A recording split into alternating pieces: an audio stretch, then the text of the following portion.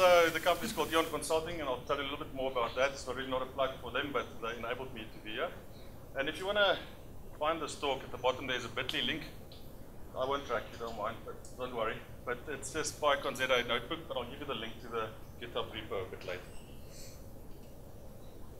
So what are we going to talk about today? Maybe do some background on the notebook itself, a little bit of plotting, interactive plotting, doing some symbolic type maths. Touching on pandas, we used pandas here before. That's super awesome as well. It's almost a drop-in replacement for Excel.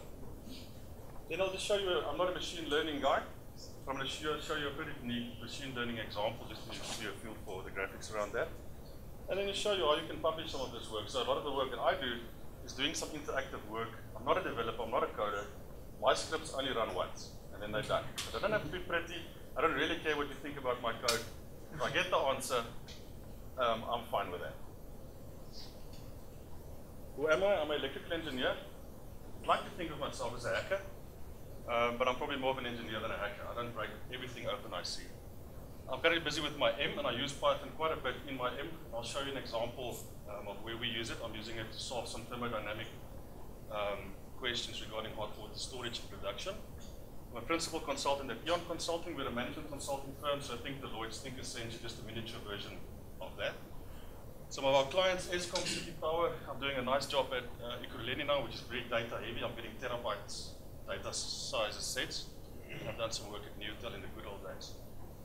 I'm agnostic in terms of platforms. I'm comfortable using Windows. Sorry. Unfortunately, it's a business requirement, and there's some merit in that. Ubuntu on my home PC is the one in my bar, and I use the Mac for things like this. And then also I use Android and iPhone, so they all have their issues.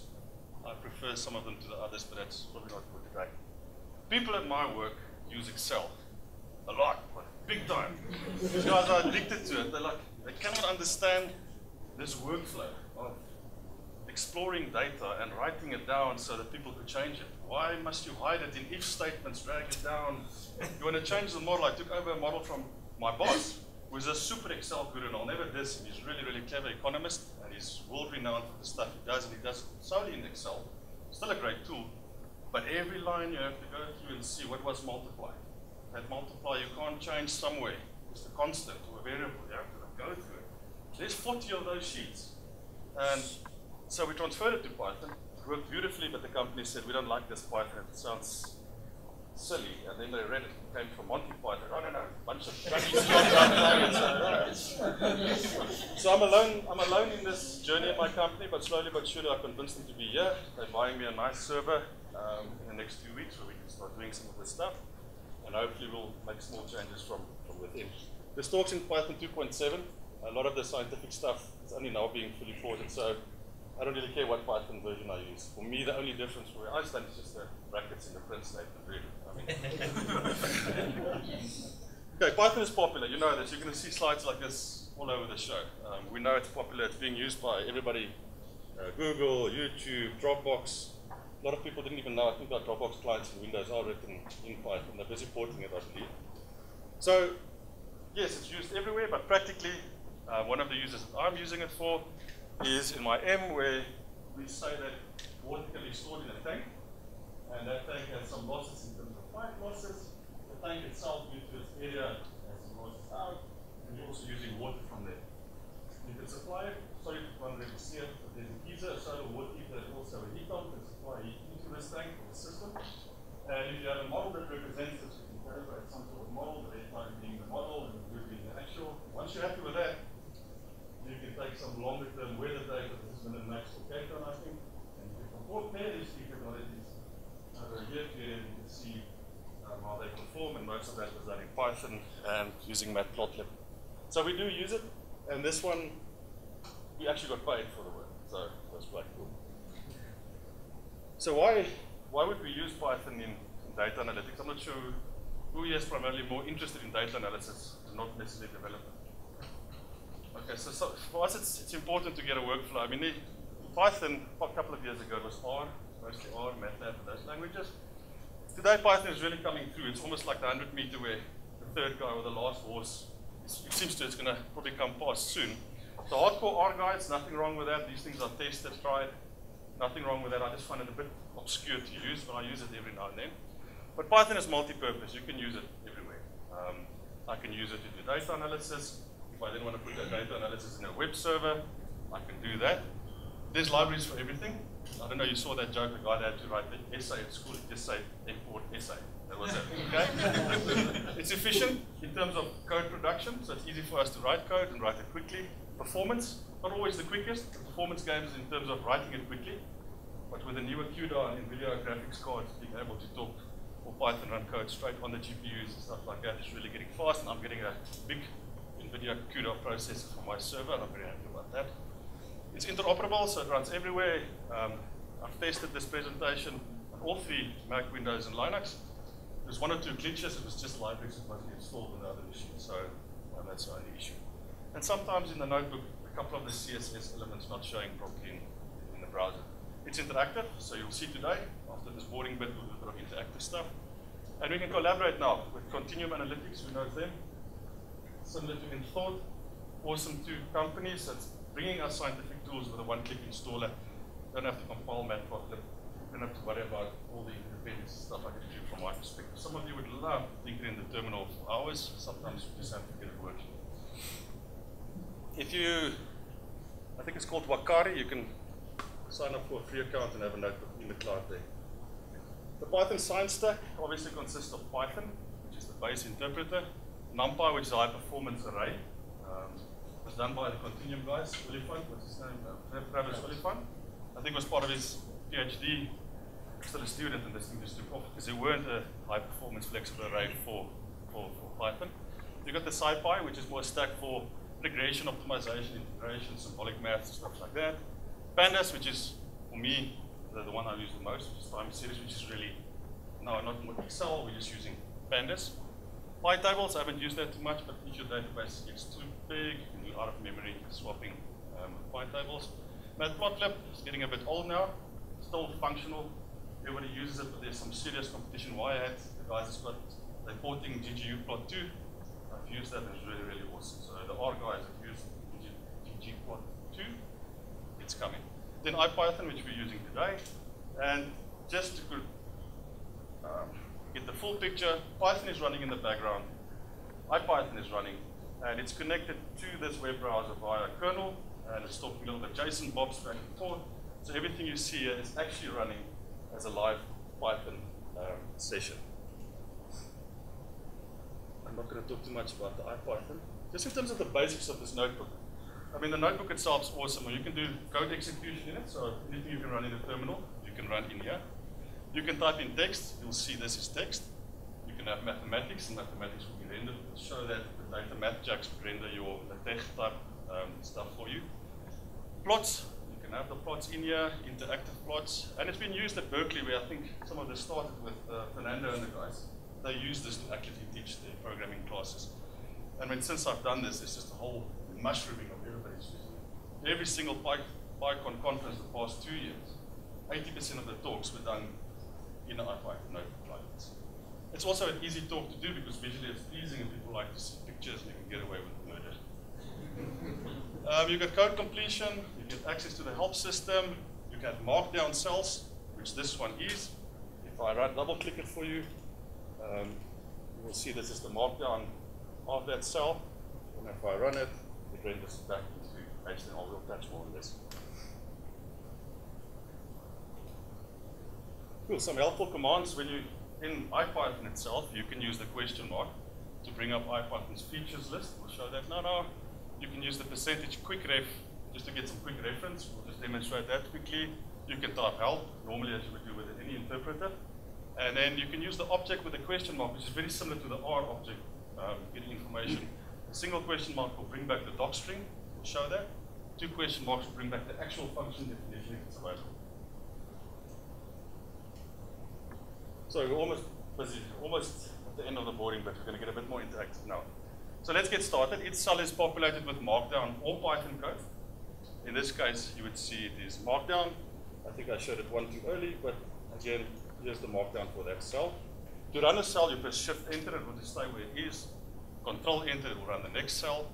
If if you press Control MH, you will see the shortcuts you could use. And at any point, even if the kernel is busy or hung, you can press Control S to resave your. One thing that happened to me yesterday, I used cat and I didn't cat it to a file, and I accidentally catted 800 million lines of text into the cell. So the notebook became about 400 megabytes. In size, I could never open it again. So luckily it's a text file, so you can physically go and remove that. Right, so I'm not sure if you can see this, but this is a typical code cell. Don't assume you're stupid, but this thing has been shown to introductory classes as well. So therefore, we say create and set a variable to 4. I know you know this, but if I reuse it, then I don't have to retype it. So basically what it says hello to you, and it just points out the subtle issues in Python to not dividing by 0, and that you have to explicitly define a variable as a float, otherwise you'll get an integer back. But the code actually ran in the cell. So using the help system, if you run the percentage quick-ref function with Shift-Enter, you will get a little pop-up screen there that will tell you a little bit more about IPython and some of its functions. Code completion and introspection. So in the next cell, I will just define a stupid 2 functions with a long name. And I'll show you with a question mark how you can get the docstring, and with 2 question marks how you can get the function definition. And I'll show you how the autocomplete function works. So here we define a long, silly dummy name with a docstring, and I think it does some math on it. We then define it again, just giving a separate name. Once I run this, it will be committed to the namespace. So what I'm just doing at the end here, I'm just looking for the word silly in the namespace. So using the direct command, you can get all the functions and variables in the namespace. And I'm just looking for anything with the word silly in it, just to prove that it was actually committed to the current namespace. Cool. So it's found long silly name and long silly name 2 in the namespace, so the code has actually ran. In the next cell, you can type a question mark and see the docstring of that function I defined come in the bottom. It doesn't work for functions that was compiled from Fortran and some of the scientific things, but if it's a Python.py file is there, you will find it. Then if you use 2 question marks, you would actually get the code that was used to get that specific function, generate that function. Auto-completion also works, so there's always 2.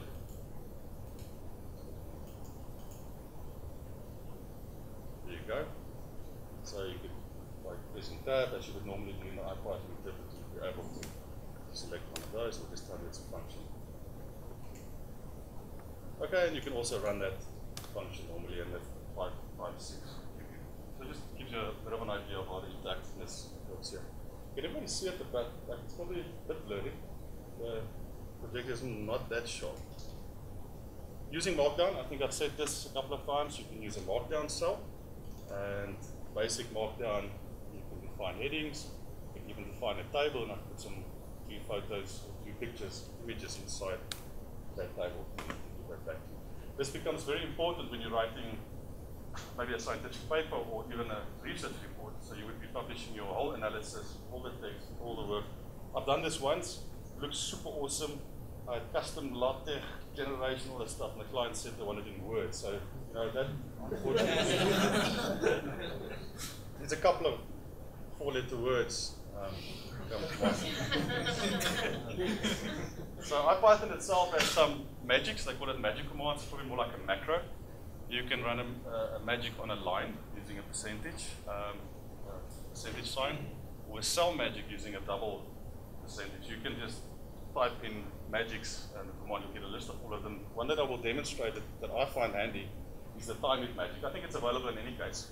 But it just shows you how long a piece of code is taking to complete, and it shows you milliseconds per loop. Now the first function, I'm just using, just saying I want to time the next cell, and I'm doing a couple of iterations and taking the power 2 twice. It takes a little bit of time. It tells you it's 20.3 milliseconds after 10 loops. The best one was number 3. In the next one, I've just removed one of those lines, so it should run a little bit quicker. The weirdest thing, the answer takes longer to come back, but it did take 10.1 milliseconds. We are actively trying to figure out why that is. Because the second one took 100 loops, the first one took 10 loops. Cool. So, yes, thank you very much. I don't know how we missed that, but still, see, it helps to come to conferences. You can run cell commands. Now, this is not a feature of the notebook itself. You're the guy that did intro math in the previous session. Did you find? Yeah. You're the guy. Yes. I should have just double checked when you walked in and asked you to leave.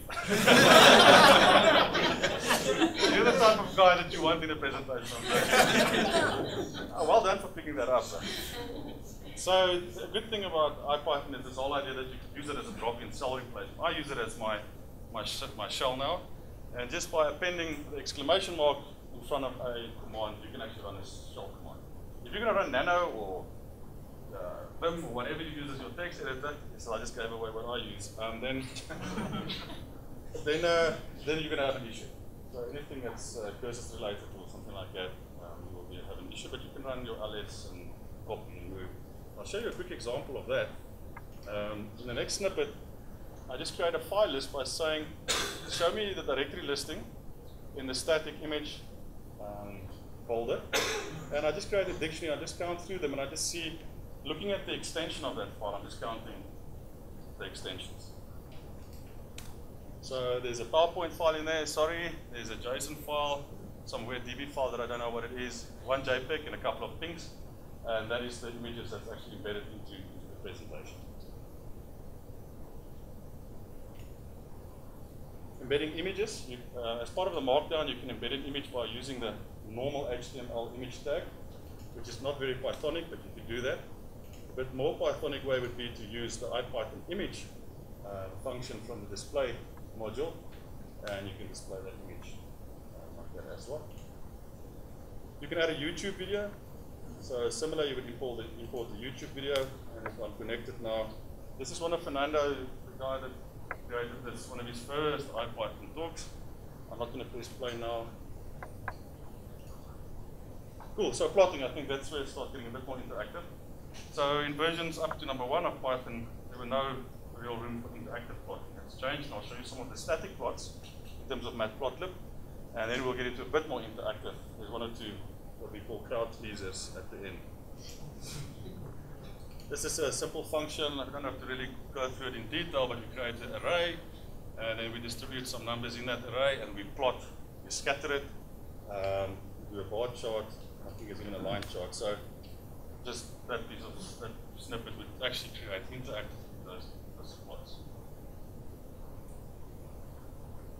Another example would be that you can combine plots. So the next code snippet would create 2 plots, and I would combine it. And you would have a plot within a plot. This one just zooming in around the origin there to show you what's going on there. You would see, and I'll show a bit more of that, you can use the LaTeX type markup, and it would then render that math as mathjax. Not mathjax, it would be rendered properly on the image itself. We can add text to a plot. Again, probably similar to the previous one. And by changing the font size, probably make it a bit bigger. Let's make it 500, I want to see what happens. Right, so it didn't actually make the text bigger, it made the plot smaller. Okay, but interactive, I think that's the proof. I mean, interactively you can play with these things and you don't have to redo a lot of it. I don't know, some weird dude, there's always a dude, there's always that guy that would like to just port everything, and there's also now an XKCD plotting style available to matplotlib. So here's a little bit of a code snippet that creates the following 2 plots, and you only have to we just have to say with plot.xkcd and then just transform it. So, did I run it now? So like I said, there's always that guy. So the first plot is really just saying that his overall health compared to the day he realized that you could cook bacon whenever you wanted. It's happened to many of us. And then this one is quite interesting, the claims of supernatural powers confirmed. And if computer-based experiment. Quite interesting that now that we have cell phone devices all over the world, there's very little photos of UFOs coming through. You know, in the old days, they were everywhere, now they're nowhere. Symbolic math. Who uses symbolic math? You're studying still. Something you probably use a little more when you're studying. Or you're trying to show people fancy equations. I do that when I'm in a bar on my own. I take a napkin and I write integrals and stuff like that. I don't know what they do, but I hope people think I'm clever. And I really do that. I mean, it's not a joke.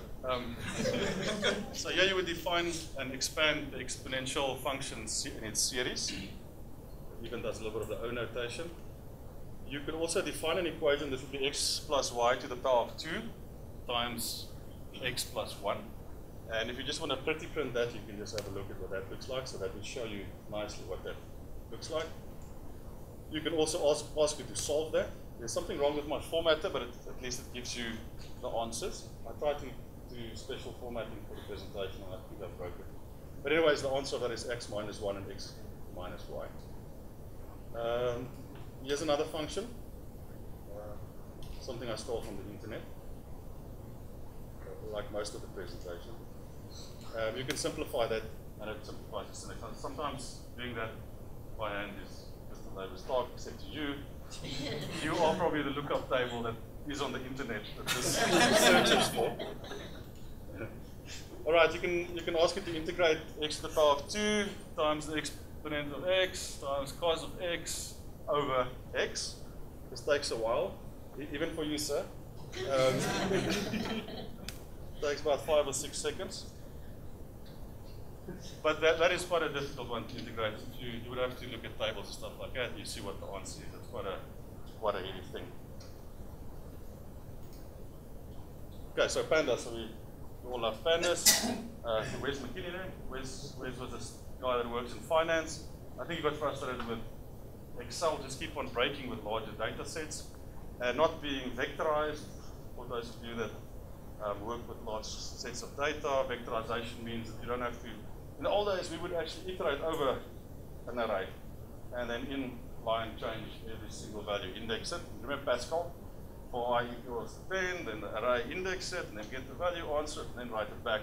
Now you just say array times 2, and it knows it just needs to multiply every single value with that. So what pandas does is really gives us that. It's a 1 and a 2-dimensional array. They've added a panel so you can do 2 and 4-dimensional data with it.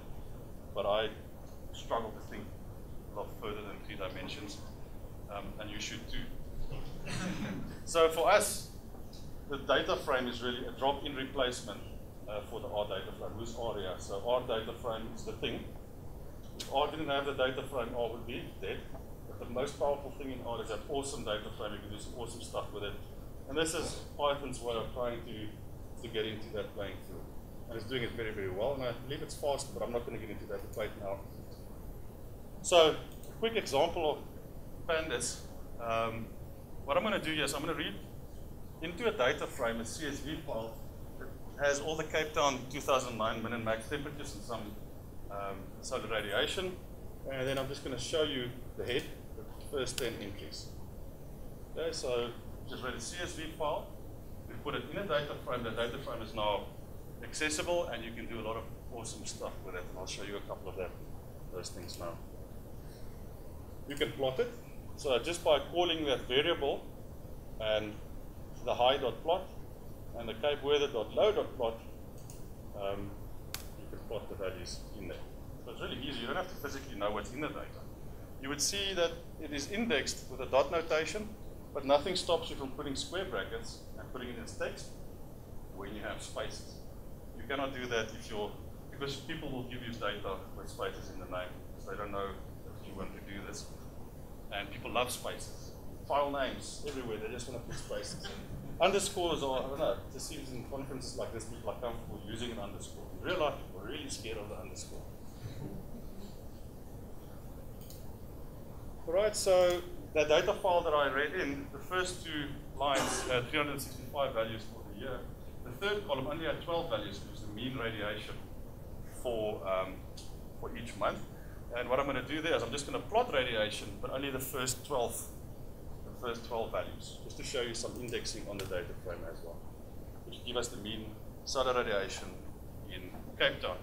So just a question, it's quite interesting. What city in South Africa has the lowest mean solar radiation per year? I'll give you options. Durban, Joburg, Cape Town. Okay. You said Durban. Okay, so it's Durban because it's hot there, it's humid there, there's a lot of cloud cover all the time, so the solar radiation is an issue. So just from the research perspective, the heat pump works very, very well in Durban because of ambient temperature. It works very, very well in summer here, but not in winter because we have low ambient temperatures in winter.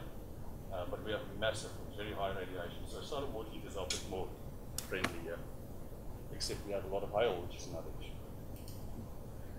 All right, so if you want to query that data frame, what I'm going to just look for, this becomes important. I don't know if some of you have been in HVAC or 10 minutes. You want to just have a look at how many days you have more than 25 degrees and less than 25 degrees. Here we go, look at the data set. We say Cape Town weather, where Cape Town weather high is higher than the level. Count that for me and show me the results. So that would show me that there's 59 days that is warmer than 35, which makes Cape Town really a shitty place to stay. And I'm from Cape Town, so I've been on both sides. It's awesome to go there. Waterfront's great, all the other places, but there is the mountain on your left when you come back. Then you can do basic statistics on this. You can describe it, and you would see that there were 365 values in the high and the low, and you had 12 values in the radiation with its mean, standard deviation, its minimum, and some of the bins. This is actually quite cool. You can run a SQL query using SQLite on this data frame. So you could say there's a helper function that just looks at globals. So from the globals, it will just look at where's the data frames. And you run this query. You could say, select the count of the high, call it count. What is high minus low, call it t-spread. From the weather, you just call it whatever the variable name is. You would go and find it. And you would say where it's higher than 25 and lower than 10 and show that to me. So there's 3 days with a large temperature spread in Cape Town. That also becomes important for some guys designing air conditions. Just an example of a box plot or histogram. Type settings on the tech. I'm just going to show you one or two so you could review if ever written on the tech. So let's vote. LaTeX, LitTech, Latex. Latex. All right, you see why we just say we print some math. Okay, so it would render that. So what's happened here is it would render it, send it to MathJax would render it and send it back to the browser. Here's one that I draw on the napkin. I don't know what the hell this is. It really looks awesome. Some cross products in there, all that stuff. Can you please tell us what that is? I'm actually not sure. Wait, then you can save this whole thing as you can save it in pastebin. So just saying pastebin cell 1, I call it cell 1, 0 to 10. If you go to that URL now, you'll find the first 10 cells values in there. Now move on quickly, you can connect to this kernel remotely. If you're on the same network than me and you type in this information, you'll be able to get into this kernel. It's not secure at the moment. You'll be able to inject code into the kernel. Please don't. Then interactivity, I think this is where it's a little bit better. What this code does is, I don't know who here works with networks, network representation, social media analysis. You get a couple of views, lobsters and clusters and Ardos, Renu, Newman, Watts, all these type of network generators. And if you wanted to draw one of them, you have to physically go and draw it, and you have to put in the parameters that you want at that specific time. So that's silly, because every time you want to change it, you're going to have to go and rerun that function. So from IPython 2, I believe, they've added this interact function that just wrapped that function that you created, and you provide some limits to it. Let me show you what the output of that is. So we can change here, and you can change even the generator that it used. So it gives you a little bit more of the, let's call it the Python after Excel pivot table-y type interactivity if you really have to impress your boss. I think there's another one. So this one just draws some random scatters, and you can change the size, change the color, and let's see if it's good or not. You can link to other And this is actually the nicer one to show. You can link to other notebooks. This one shows the Lorentz differential equations. I used to know them a while back, but it was a very, very long time ago. It was only for one day. That's the day you write the exam on it. But to solve this is really heady. Python really solves this relatively easy using numerical methods. And again, if you want to plot it, it will give you a plot. But again, there's angles and some steps involved. And again, if you wrap it into interactive, this one really leads itself to some really cool visualization. You can change some of the parameters.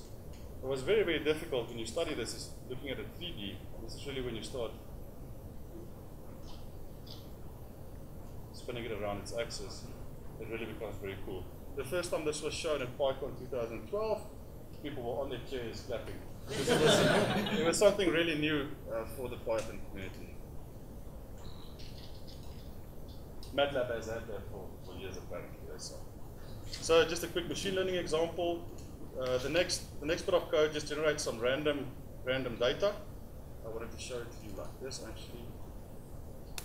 So I'm not solving it, I'm just generating two sets of random data, and you will see there's this blue block with some of this residual scattered around the red block and red stuff. So you want a machine learning algorithm that will be able to figure that out. The one that is used here is called AdaBoost. AdaBoost was developed by I think NASA, some of the guys there. No, the guys that's looking for the quarks and stuff. What do you call it again? CERN. So guys at CERN, as part of the just before the Large Hadron Collider, the smaller one, which is actually quite very big as well. They developed this one, and if I just add solve there, then what the machine learning algorithm would do, and this is actually very neat, it actually chunked out. Just looking at the data, I found the pattern in there. It's not without errors, but incredible that it could actually do that. So from machine learning, moves into pattern recognition, which is the old name for it. Love to speak to you more. It's a field that I really like, but I don't know too much about it. Do very basic pattern matching. It used to be pattern matching, yeah? Now it's machine learning. It's a lot cooler. You get jobs when you say that. All right, if you want to publish your work, just finishing up quickly. If you run this command, IPython nbconvert, you can say, put it to slides for me and serve it. What it would do, it would convert this whole notebook hopefully into presentation. Open up a browser, and now it's more of a static revealed.js type presentation. Just be careful not to at the end embed itself on itself. So you can embed a web page, you can embed it, it does that for 4 iterations and then it complains. So most of the stuff would be there. Cool. The next one does the same, it just serves it as pure HTML. What's happened now, the kernel is now locked, so I have to go out and kill the kernel, so I can't run this at the moment, but it serves you pure HTML. Right, so people are writing books, just finishing up, people are writing books, and if you want to see a really cool example, you can go and have a look at probabilistic programming and Bayesian methods for hacking. It's a proper full book that's been written in Python and the notebook. Thank you, so thank you for your time. If you want to find out more, all of this is there by that bit.ly link. Please join us at the Gauteng Python user group. Myself, I think the same would be Walter Wasbier.